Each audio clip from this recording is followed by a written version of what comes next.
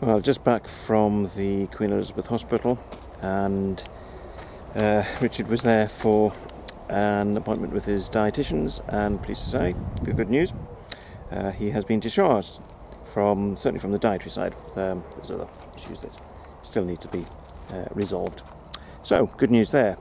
Anyway, I called in at Wickham on the way back.